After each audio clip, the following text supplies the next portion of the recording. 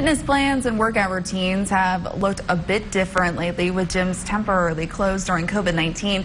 Now that businesses are reopening, it's important to be mindful about your health and your wallet.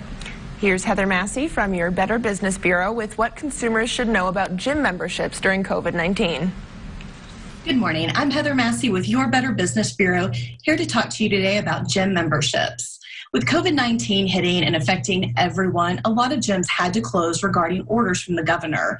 With gyms now reopening, it's important that you should know what to check for.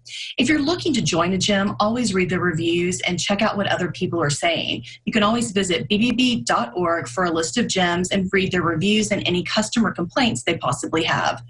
If you're going to join a gym or have already joined one, make sure you read the contract, especially if you have any type of discrepancies with refunds or any policies of things moving forward. You want to make sure everything you talked about at the gym is always in writing, no matter if it's a verbal agreement.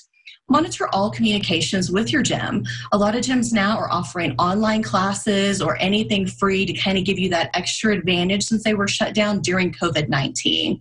And finally, please be patient.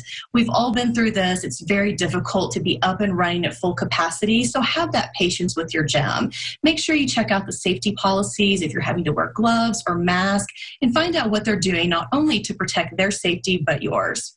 If you have any questions, you can always reach out to me at hmassey@permianbasin.bbb.org. With your Better Business Bureau, I'm Heather Massey.